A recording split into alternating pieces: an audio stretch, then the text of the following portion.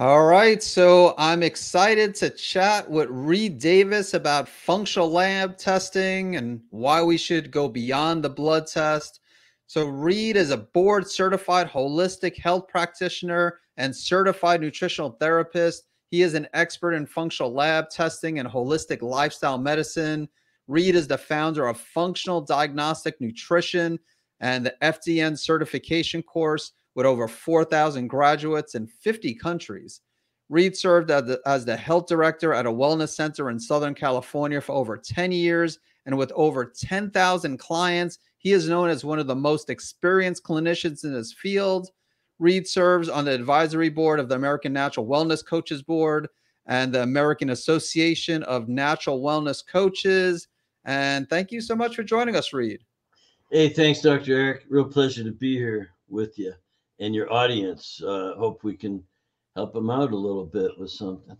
Yeah, I'm sure we will. And so why don't we dive a little bit into your background? How did you develop the, FDN program, the FDN certification course?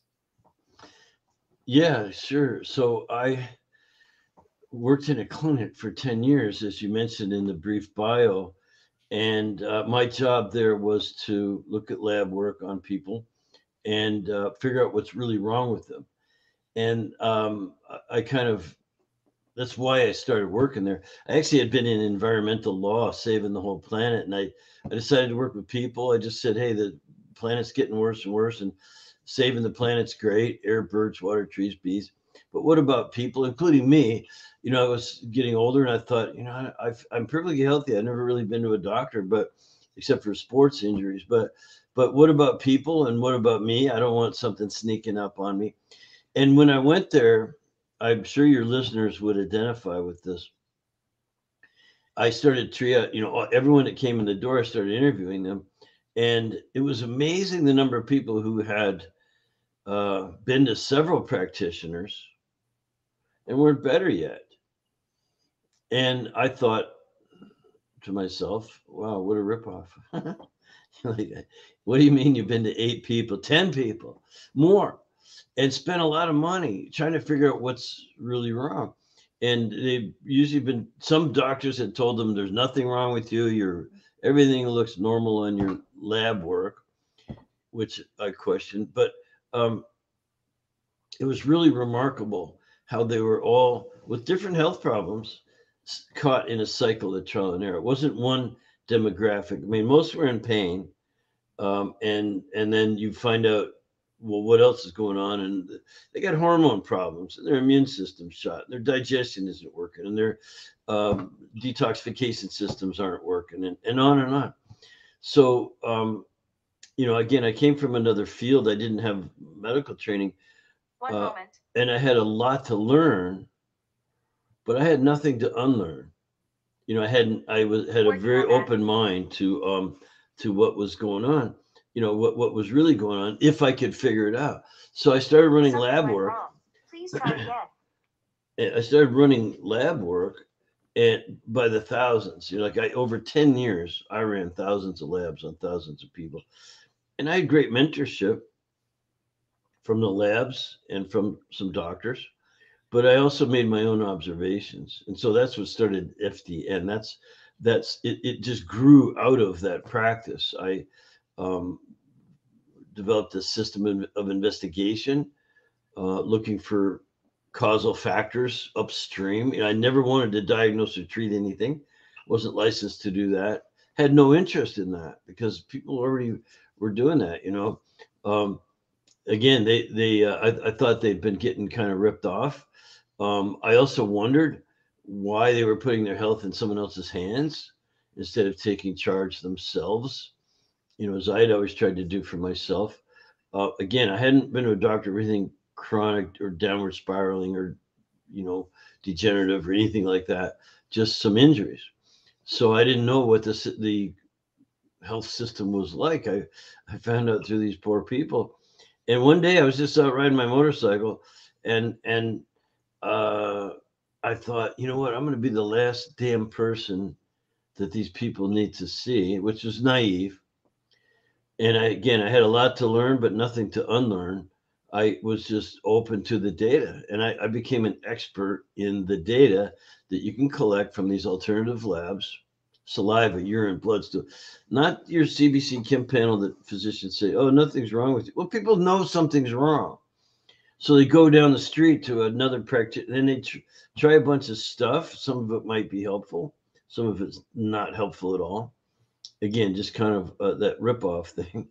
And so 10 years later, I find myself teaching the system I created, the system of investigation into the healing causal factors, the healing opportunities, and then, of course, our protocols, which are known around the world now. The D.R.E.S.S, D-R-E-S-S protocol: diet, rest, exercise, stress reduction, supplementation, is well known and practiced. And you've hired one of our graduates, so you know what it's all about.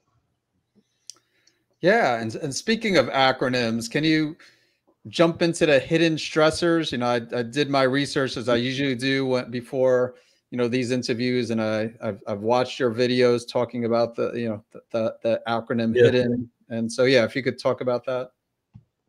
Yeah, well, I started mostly just testing women's hormones, because one of the ways I promoted the business, again, I was in a wellness center, and there's some practitioners in there, and I was really the lead marketer in the beginning before I became practitioner. I went to school, I did the nutrition classes and all the other things I did, but so I was out there getting business through bone density testing. I would go out in the world, different locations. I had a whole route, and every couple of months I'd be back to that location.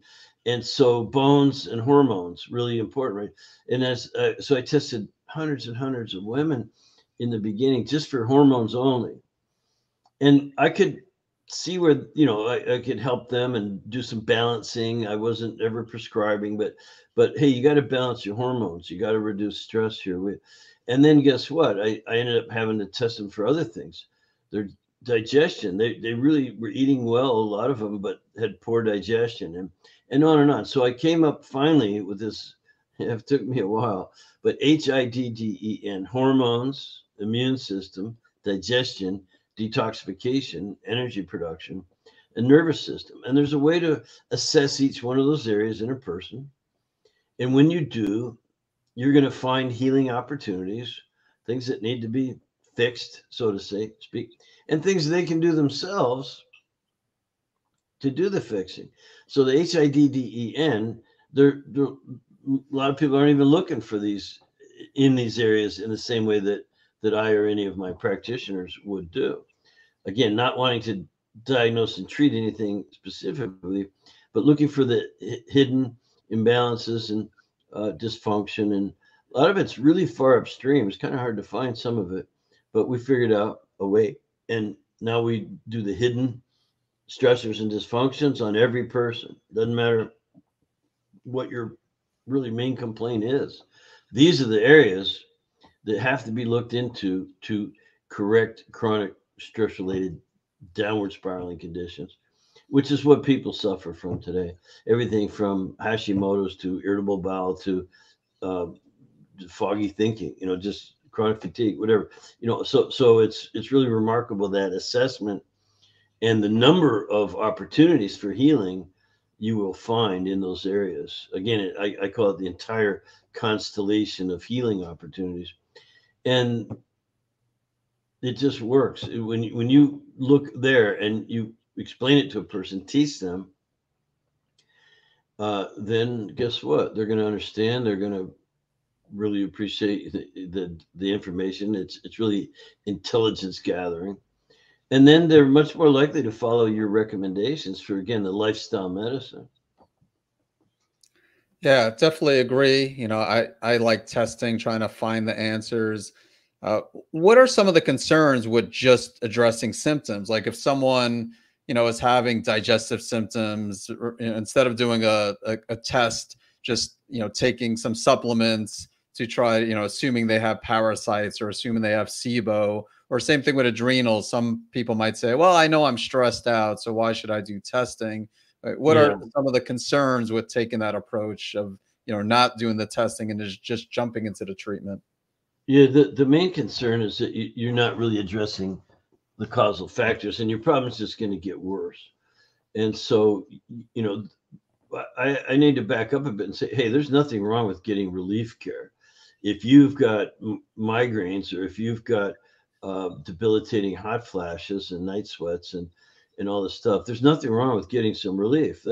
And doctors are great at that. They've got all kinds of lotions, potions, powders, and pills, and so do alternative practitioners. They're really big on their supplements and modalities and things that will get you out of pain and suffering. So that's okay. But if you only address that level, then you're not working at the causal level. And so we look upstream. And I pretty much have given up on this term root cause. So having said that, oh, you look for the root cause. Yeah, we look, but you can't. There isn't enough tests. There certainly is no one test. Um, but there's enough tests out there that you can get close enough to the root cause to have an effect on it. And especially when you use the multiple causal factor, that constellation of healing opportunities, and realize this: causal factors, no matter how far upstream they are, no matter how hard they are to find, are also having an effect upon each other, and a lot of that's not singly measurable. So you got, again, hormone, immune, digestion, detoxification, energy production, nervous system imbalances, all these uh, causal factors having an effect upon each other. So how are you going to figure out the one that really is causing, let's say, thyroiditis or something? It's almost impossible, and that's why I call it metabolic chaos. I gave up root cause, root cause. We look, and then what we find is metabolic chaos. So let's just call it that. And then and the only way to really fix things is to treat every cell, tissue, organ, and system at once. Do something. A person has to live. Again, lifestyle medicine is about living yourself out of the problems you lived yourself into. So it's really a non-specific treatment, but it works on every cell, tissue, and organ there is. So it's a very interesting non-medical way for people to handle their problems. So I would start with that. Why don't we treat just the symptoms? It's okay to treat the symptoms, but if you stop there, you're probably going to need more of the same medicine. So, like thyroid's a good example. I know you're an authority on that. You deal mostly with the hyperthyroid, which is a more difficult and often autoimmune condition, and there's a lot of factors going on. But the typical, the more common thyroid problem is just hypothyroidism, and it's really kind of there might be absolutely nothing wrong with the thyroid, but if you go in for with a certain set of complaints. By the way, this is where I like to explain the sounds like method. You named it, um, the sounds like method. You mentioned this approach anyway. So you go into a practitioner and you go, hey, I'm tired, fatigued, I'm a little overweight, I can't seem to lose it. Sometimes I'm sad, I've got constipation, I'm constipated, and my extremities are often cold or even numb, and my hair's thinning. Well, that sounds like thyroid. So the typical practitioner would check the thyroid and go, yep. I always tell them, don't break your wrist, patting yourself on the back real hard. Because all you found was one thing that's hypoactive. It's not producing enough of the right thyroid hormone. And you can replace that. That's going to get that person some symptom relief. They may have, just a little less hair thinning or cold or numb extremities, and constipation, along with some other things, might clear up a little bit. But it really isn't addressing why the thyroid is underactive, which, Dr. Eric, I hope you'll agree with me, is very often a natural adaptive response to stress. So if you're under a lot of stress from a lot of different angles, mental, emotional, physical aches and pains, chemical, biochemical stressors. There's lots of different types of stress out there that would put you into kind of hibernation. Your body's going to go, whoa, hey, we better not use up all our resources. So let's slow metabolism down. And so the hypothyroid is an adaptive in some cases, in many cases. I'd even mention to say most of the cases that we've seen where there actually is, less thyroid hormone. Do you really just want to replace it, or do you want to find out why? What are all the stressors involved, and that is causing your body to shut down like that? And so, again, I hope you agree. Yeah, no, I definitely agree that stress is a big factor. And then you mentioned digestion, and most of these conditions, both hypo and hyperthyroidism, most of them are autoimmune, and most of the immune system cells are in the gut. So you need to have a healthy gut, healthy digestion in order to have a healthy immune system. So I agree, it would be crazy to do what most medical doctors do, just give thyroid hormone replacements if the thyroid hormone is low. And similar with hyperthyroidism, with Graves, or even non-autoimmune hyperthyroidism, just to say, okay, let's give you anti-thyroid medication which blocks the thyroid hormone. You want to find out the underlying cause, whether it's stress, which, like you said, is a big factor, or some of the other factors, other imbalances that you mentioned, imbalances in the nervous system. And yeah, so again, there's a lot of different things to consider, and unfortunately most conventional medicine ignores that, and just just puts a band-aid on the problem pretty much. I knew we were like-minded enough because you had me on the show. You got me on here, so we're probably very much like-minded in our approaches too. But mine is not a medical approach. You being licensed have other options that I don't have and never had. So working in the office there, how are you can't write a prescription. So, and the labs that the physicians had already run on these people weren't revealing much data that was useful. And so that's why we got into the alternative labs, the saliva, the urine, the stool, dried urine, finger stick tests for this and that, and even hair tissue. I don't have much hair to get any samples from, but I Like, use your definitely, goatee hair, you could use that. yeah, you can do facial hair is okay because it's gonna tell you something. It and each one of these types of testing gives us a data point, and then our job isn't to diagnose or go, oh, let's change the numbers on the paper. It's get the person to do something that changes the numbers on the paper aren't the problem. They're the result of the problem. Same thing with symptoms, which I don't know if I finished, we fully discussed that, chasing symptoms. Um, Again, it's never bad to try to get out of pain. I totally understand. Um, and your other things that are going on, but you can't stop there. The thyroid was a good example of why we don't stop there.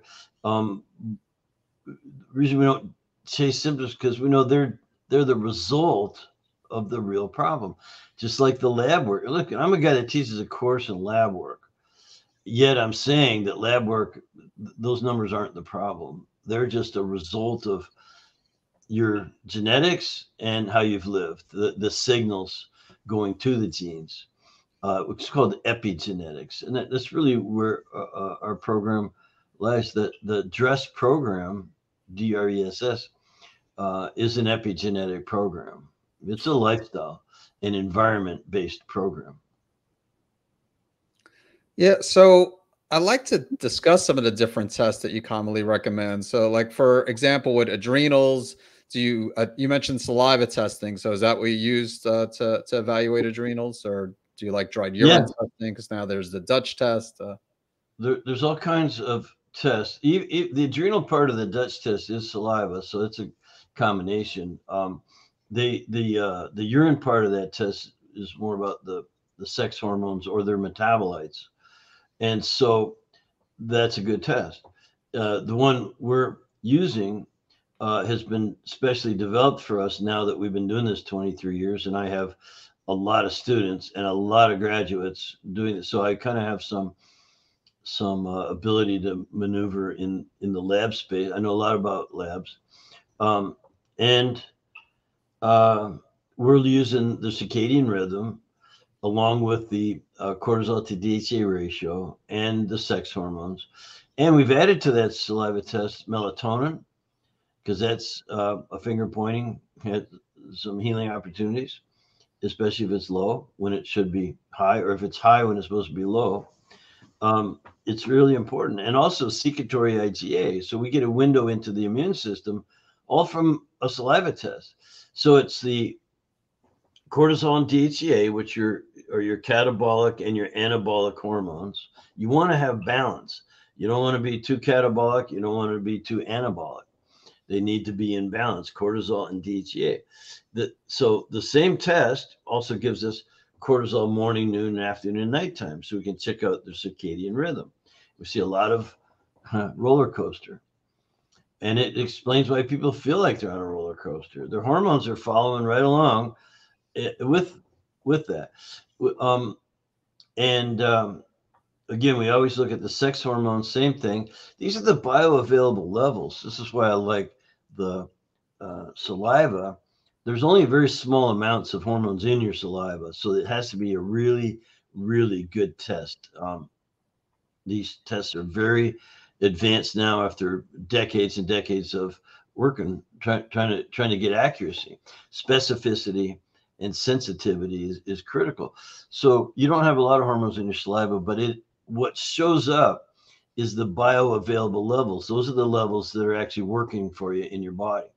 Through urine, you're looking at metabolites, and it may not be exactly 100% representative, or it's a good guesstimate, I guess, but it's not the bioavailable level. It's gone through all those metabolic processes and being excreted in the urine. So anyway, so it's also very time specific. You can't get time specificity with urine. It's an average of the last several hours. So we want to know, well, what is my cortisol in the morning? What is it 4 hours later at noon, then afternoon, then nighttime, or middle of the night? So it's really important to have time specificity. Again, the sensitivity and specificity of these tests are proven to be very, very high. There's over 300 white papers written on saliva testing now. When I first started, there was only a couple that we could refer to. It was considered kind of alternative quackery, whatever you want to call it. But anyway, it's come a long ways. And with the melatonin, adding that at noon, melatonin should be very low at noon. It's the middle of the day. Why would you have high melatonin? Only if something's wrong would you have high, and we could sort of explore that. And then secretory IgA is a main indicator of how well your immune system is. It should be hovering. Secretory IgA is the main component of the mucosal barrier in the gut that protects you from everything. So, and the gut is most of your immune system. So secretory IgA is huge, and it should be hovering all the time, just waiting for anything bad to come along that it can, kill or at least sequester and help be excreted from the body. You don't want that stuff getting inside you. So you have this mucosal barrier, and that's on the same test. So with one morning sample saliva, you get that SIG-A, you get the melatonin at noon, you get the circadian rhythm throughout the day, you get the sex hormones, including progesterone and estrogen and testosterone, the main ones. You can look at others if you want to. We don't bother much with some of the metabolites, but anyway, that's a hell of a test. Great place to start. You can see how stressed out someone is, whether they're catabolic or too anabolic. That could be it's just a way the body adapts, and you could do a lot with that data to correct someone's behavior. First of all, just show them. And oh, by the way, if they went to a physician, we're told nothing's wrong with you, you can look at this test results and go, wow, look at all this stuff that's off a little bit that you can improve versus nothing's wrong with you. Do you recommend for cycling women? I know some saliva panels. I'm not sure if the one you're mentioning does this, but some of them have like a cycling panel, like where you could collect samples. Like women who are cycling can collect samples every few days of their cycle. This way, they're not just looking at a single Of sample course, yeah. cycle. In certain cases, you like fertility cases, or if people, women are having uh, extreme difficulty as they cycle with, headaches or pain or cramping, all these sort of symptoms that occur on a cyclical basis. Yeah, you could map out the entire cycle. You'd have to take a saliva sample.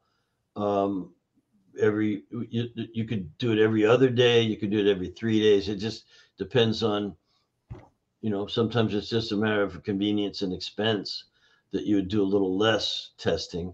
But we have panels that cover the entire cycle, and it's really interesting to look at the numbers and go, wow, look, you're not even ovulating. Find 35-year-olds that are under so much stress, they're not even ovulating. You could just tell by the hormones, like nothing's happening here. You don't have enough estrogen to ripen an egg to be released, and then the progesterone may or may not be kicking in at the right time. So um, it's very interesting to map out cycles. Otherwise, with postmenopausal, we just you can take it any day. Just take just one time is all, all we need. And for the stress part of that, for women who are still cycling, we would just do it in the mid-cycle. That way, we get a window into whether your estrogen and progesterone are at the right levels at that time when they should be the highest. So And there's then a matter of timing with some of these saliva tests, which is another indicator that you're getting real usable information because um, it's very time specific and time of the month specific. I mean, how much better can you get?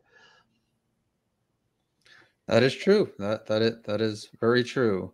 And yeah, and you could obviously collect the saliva sample on every day, like any day, the convenience of your home. You don't have to worry about going to a lab. And sometimes the timing the lab on, during a certain day of your cycle, if you were going to do it through a blood test, but, again, much more convenience, much more convenient doing it through saliva.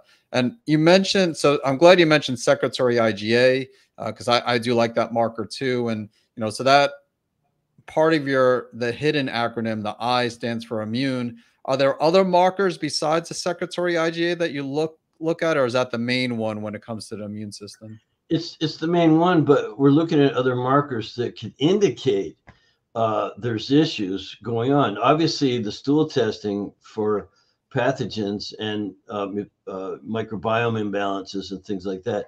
Your microbiome is also a part of your immune system. It defends the good bacteria versus bad bacteria. So it's there for a reason.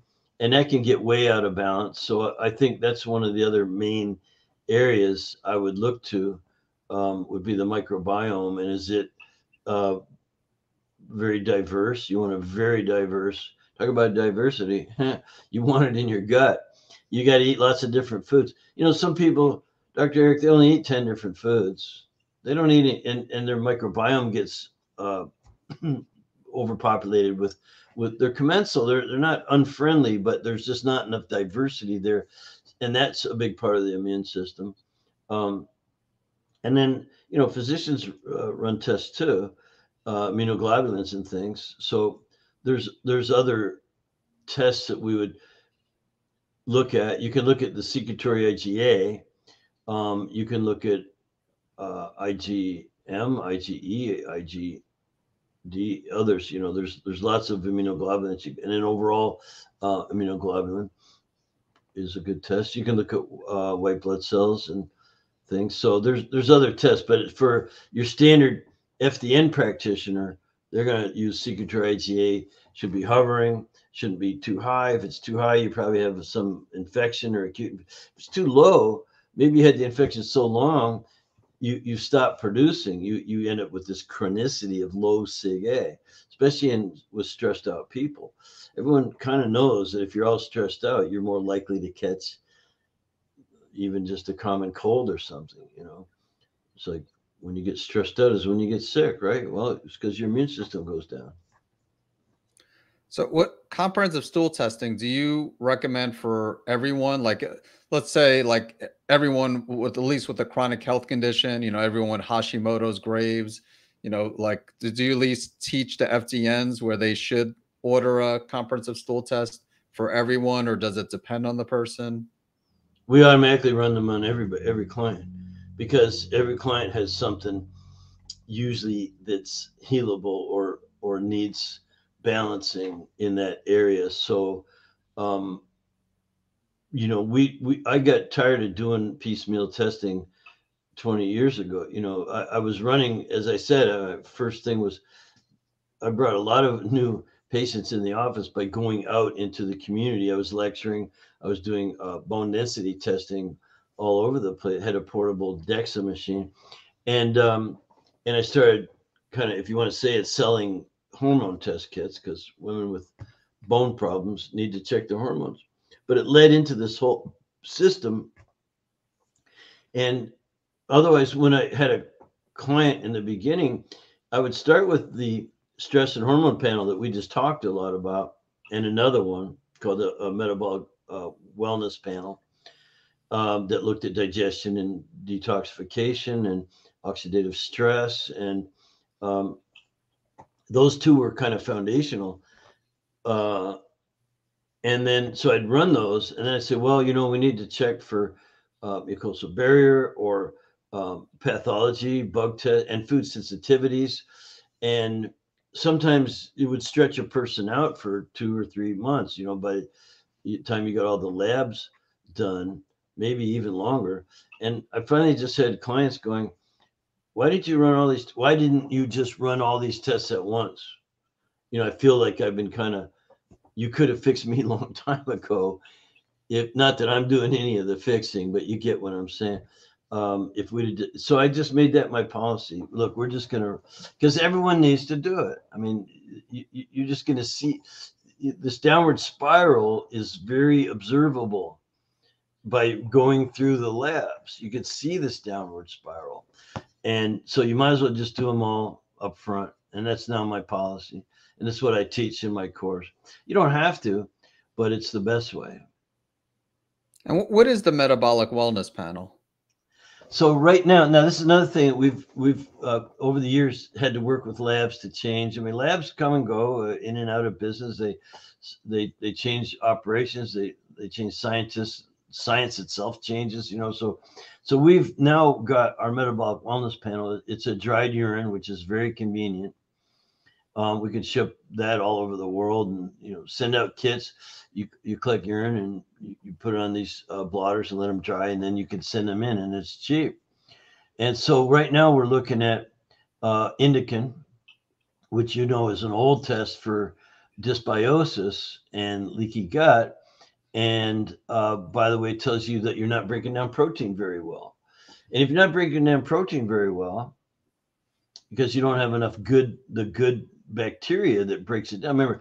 Remember, all this bacteria it's not just sitting there for no reason. It's part of your immune system. It's part of the digestive processes, and on and on. And so if you don't, that's indicated. So measures bacterial breakdown of protein.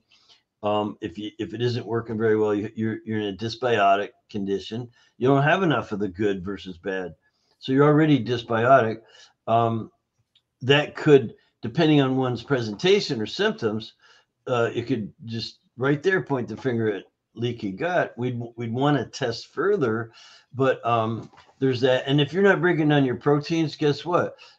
Amino acids are really important. That's what protein, in a sense, is amino acids, and they break down into neurotransmitters. We find people with all kinds of mood disorders. They're just simply not digesting food very well. It's amazing how much food dictates health and all kinds of things people present with. If you're malnourished because you have dysbiosis, you can fix that easily. Take total control over that. So indican is one marker on the metabolic wellness panel. Another is oxidative stress. Right now, we're using the 8-OHTG, 8-hydroxydeoxyguanosine. So that's a great measurement for breakdown of material inside cells. It's simply, there's always oxidative balance. You have pro-oxidation, antioxidation, and inside a cell, it's very important to have good balance there. And if you're over oxidative, if you have too much oxidative stress, your cells won't even work right, and they can't respirate properly, and they can't do the job. The DNA can get damaged, and that can lead to real serious problems, mutations, even things like cancer. So one test, simple urine, you're looking at oxidative stress. By the way, we used to do lipid peroxides. I could talk about oxidative stress on the membrane of the cells as well as everything else. And another marker on that test is urinary bile acids, because they indicate congestion of the liver. So, physicians look at liver too. They'll look at certain markers that they would observe if they were elevated for a few months. And then if it doesn't go, because it might go up and down, they would check for disease. You got hepatitis or some disease. Well, our test is more sensitive. It's more subtle. It's much more of a sort of an anti-aging, just detoxification marker. Your liver's not, let's say, filtering as well as it should. And so when it's like that, it's full of antigens and immune complexes and sort of dirt and weeds because of leaky gut and things like that. It'll spill excessive bile acids into the bloodstream, which can be picked up in the urine. Kidneys filter it out and excrete it in the urine. So bile acids in the urine, there's always a normal amount, but it shouldn't be a high amount. And if there is, we've seen liver detoxification programs do miracles for those people. So, again, it's not diagnosing anything. It's saying, hey, look, your liver looks a little congested.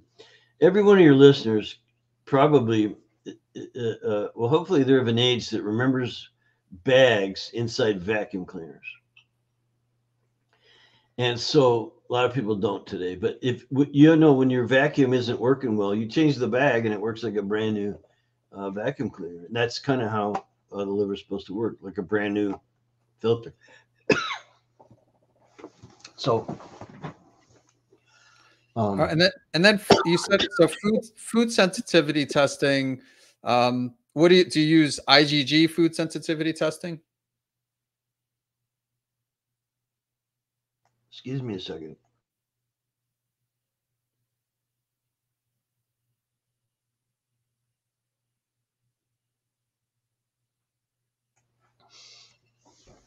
So we're using the mediator release test from Oxford Biomedical right now.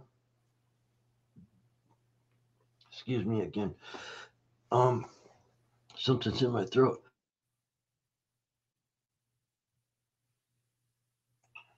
So the mediator release test is not IgE or IgG or any other immunoglobulin. It's a measurement of the release of mediators. So it's coming white blood cells, basically leukocytes and granulocytes and prostaglandins and things, are going to affect the actual. They create volumetric changes in the little blood vials, tiny little. From one blood draw, you can test. Now it's going up to 176 foods. No one eats that many foods, but it'll show up whether you ate the food or not, that you're sensitive to it. So don't eat it. It's actually creating inflammation. That's what's happening. So it's the Oxford Biomedical Mediator Release Test, or MRT.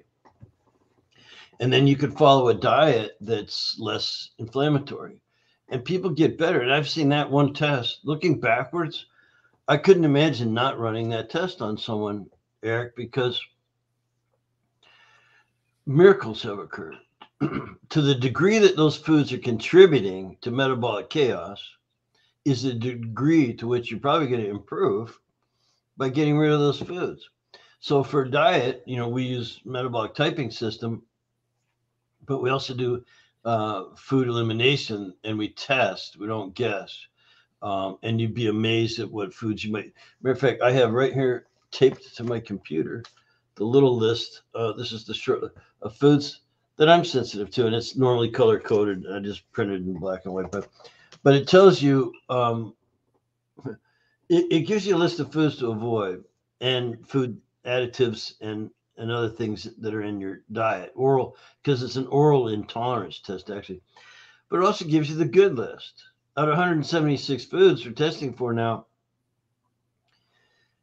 there's going to be a whole lot that you aren't reactive at all to. So that's your shopping list. So it gives, instead of just telling people what not to eat, you're giving them a shopping list of things you can eat. Delicious, great food. Hey, have you tried this lately? No, don't eat that. You'd be amazed how many foods you can click that you never eat that are on the good food list. It's remarkable.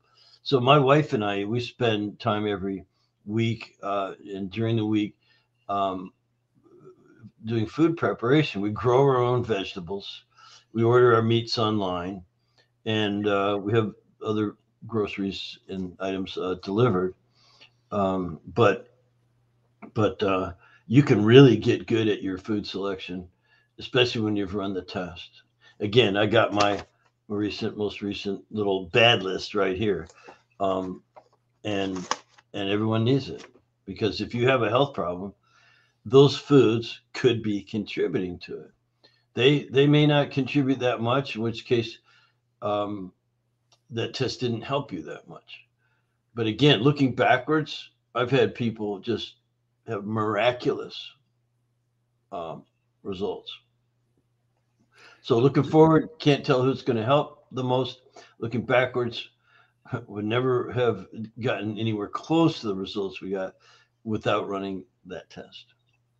So that's another test that you recommend for everyone to get. Obviously, it's up to the person whether or not they want to get it, Yeah. but that's No, something you would tell if they everybody. want to work with us, sorry to cut you off there, but um, no, this is our program. This is how it works. And if you're going to work with me, I'm going to need intelligence. I need to gather some intelligence on you. What do you want to tell me the same story you told the last practitioner who guessed at what your problem is? Oh, it sounds like this, and maybe run one. No, we're going to run our 5 labs: the stress and hormone panel, saliva, the metabolic wellness panel. We just went over 3 markers on that. We're going to add uric acid to that test. Then the mucosal barrier assessment. We look at zonulin, family of peptides, and also histamine and diamine oxidase, and we get the histamine to diamine oxidase ratio. That's very important. It tells us how your gut, it's a measurement of gut health. Really important one. So that's 3 tests, and those 3 alone would tell you a lot about a person. And it would give you all these healing opportunities. Their hormones are out of balance. Their immune system's over or underactive. Their digestion isn't working. Detoxification, oxidative stress. You got all these healing opportunities, areas to improve, but you're not done. So you want to do those so you have an assessment of a person. But you also want to look. You might as well just run the stool test for microbiome and pathology because it's involved, and there are some functional markers on that test as well. And then the food sensitivities test. How could I not run that?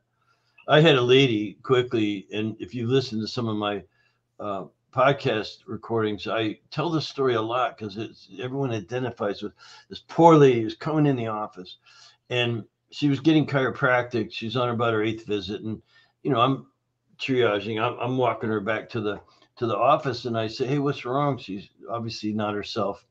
Oh, Reed, I'm so upset. This 40 pounds that I'm carrying around extra, I've gained it in the last 2 years because I'm on medication for the hives. And I can't stop taking the medication. And before I can get any words out, she was like, and Reed, I went to the doctor just the other day for a checkup, and I told him how frustrating this 40 pounds is. And according to her, the doctor said, well, you can be fat or you can have the hives. Take your pick. And she said, well, that's really depressing. And the physician said, well, I'll be happy to write your prescription for antidepressants if you want. And so I knew then why she looked so sad, and she's kind of just staring at the ground. And I said, "Well, did you ever try to find out why you get the hives?" Seems logical thing to me and you. And her head snapped around so hard I thought she wouldn't need her chiropractic that day. What? What do you mean? So moving forward, obviously ran a test or two, a couple of tests, got her off some foods she was sensitive to, and it only took 9 days to quit her medication. She didn't need it anymore because she found what was causing the hives.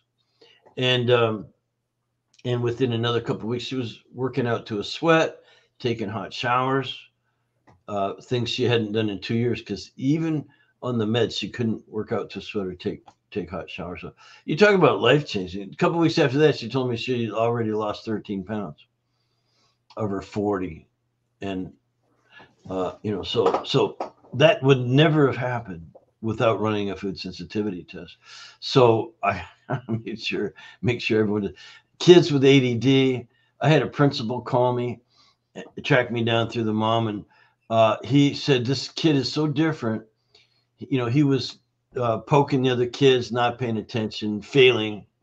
By the way, he was only 9 years old, and got him turned around.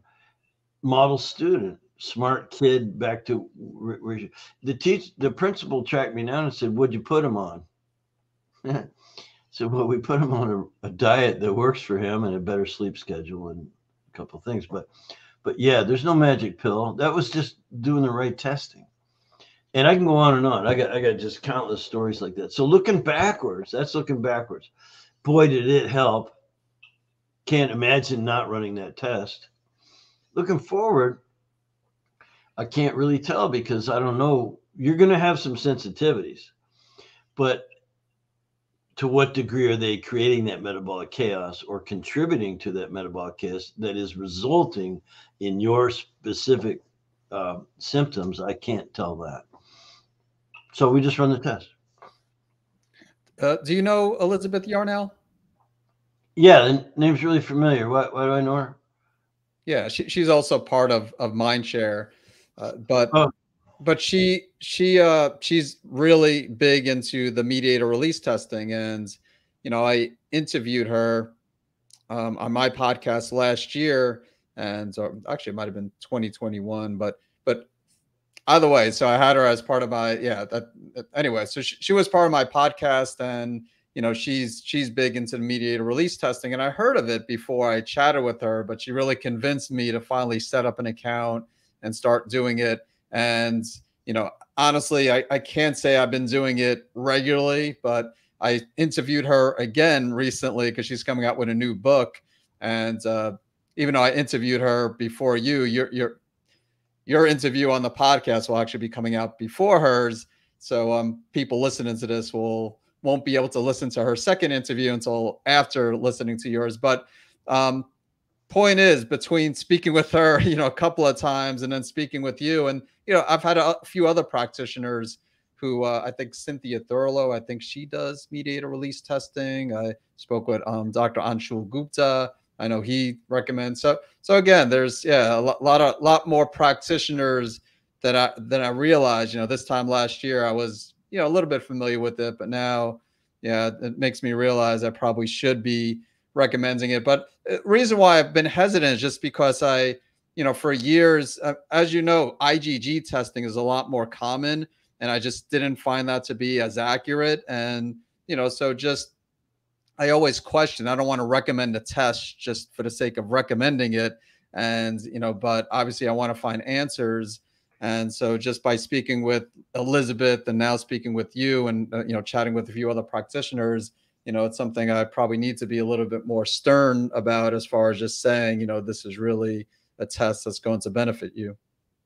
well, that may benefit you, and we have to be realistic about that. You don't know the degree to which these reactive foods are contributing to the chaos that's resulting in the symptoms. With IgG, I find it's less common to in other words, the IgG reactions just aren't as involved in the chaos that's producing the symptoms, not to the same degree as the MRT. And I've run them both, and I run them both on the same people.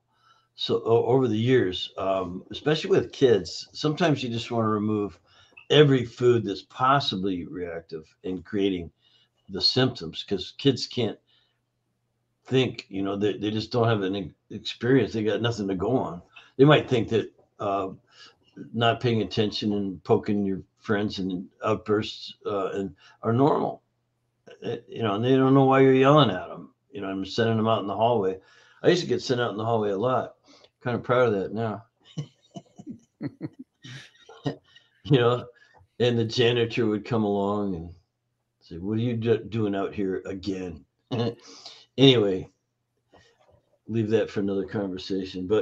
But man, yeah, these food sensitivity tests, top of the line is the MRT, and I know Cynthia real well and Gupta real well, and I just looked up um, Yarnell, and I do recognize her picture from Mindshare for sure. Yeah, so good people doing good work. That's what it's all about. Yeah, well, thank you. Thank you so much. You shared a lot of great information. Anything else that I want to respect your time, but is there anything else you'd like to share? Anything else I You should know, have asked you that I didn't ask you? I've always got time for you, Dr. Eric, but and to help people is what I do. I get up every day joyful because I do have a career like this and a job if you want. I mean, it's if you love your work, it's not work. And that's kind of where I would end with. I always like to say the science is great, gathering intelligence through lab work, saliva, urine, blood, stool, hair, whatever it is all great. And it can lead to magnificent, miraculous outcomes for the people. And that's who we're here for. Remember, we want to put control back in the hands of the people. And, and it starts with that getting up in the morning. I think a lot of our job is to uncover uh, obstacles to healing. The body wants to be fully functional. Every cell knows its job. You don't have to teach your cells that they're an adrenal cell or a brain cell or a muscle cell or a bone cell. I mean, they know what kind of cell they are, and they know how to do their job, reproduce, all these things. So our job is to uncover obstacles to that natural state of being. Sometimes those obstacles, you don't find them on lab work. They're in the mind and emotions of the person. So that's another big part of FDN is that we have a lot of we study coaching skills. We study motivation and again getting to the obstacles, the healing that have nothing to do with their saliva, urine, or blood or stool. It's in their head, and so getting into people's heads is really important. So our system is uh, fully includes stress reduction, the mental and emotional states of mind that people might be in. And that so we're not psychologists, we're not diagnosing anything like psychiatrists, we're not providing any happy pills. Although supplements are part of our program, they're not. Um, we just don't call them happy pills. So anyway, you get what I'm saying, and so that's where I start a lot of conversations and other podcasts I've been on. It's pretty much all we talked about was what's in their head and how do you separate these things out. So I'll just add that that's also a part of healing, is your state of mind, your attitude, if you will, and figuring out why it is a bad attitude if you have one. All right. Yeah, I definitely agree with what you just said. And where can people find out more about you? Where can people learn Yeah. about you? Well, what I do as the founder of FDN is it's called Functional Diagnostic Nutrition, and you can simply go to fdntraining.com/save my thyroid in honor of this podcast. So fdntraining.com/save my thyroid is where I would go. All right. Well, thank you so much, Reed, for sharing your expertise, your knowledge with regards to lab testing and, going beyond that. I learned some things, and I always love when I learn things from my guests, and I'm sure the listeners will learn a lot too. Thank you very much. I hope people get something out of it that's useful, and I'm glad you did, Dr. Eric. So thank you.